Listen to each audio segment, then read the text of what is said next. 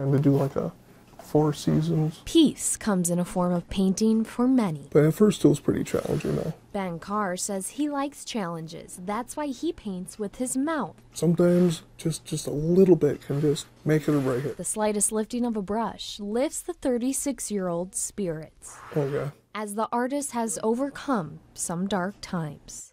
June 5th, 2005. That was the day Ben became paralyzed after hitting his head jumping off a friend's boat. And I just barely took my head down, and it instantly broke my neck, and it felt like all the air rushed out of me at one time. The then very active 25-year-old just finished classes to become a fire investigator, to only find his life engulfed in tragedy. But I can't change it, so I might as well keep moving forward.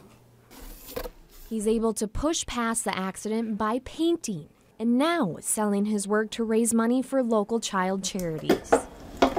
Just grab a blank canvas or something. Ben may need a little help getting set up. This is why he needs a table. But his mom and nurse are very proud of him. He's always liked to draw, but I never thought he'd be drawing with his mouth. With the brush as his guide, It makes me feel good. he feels he has found his purpose in painting. Yeah.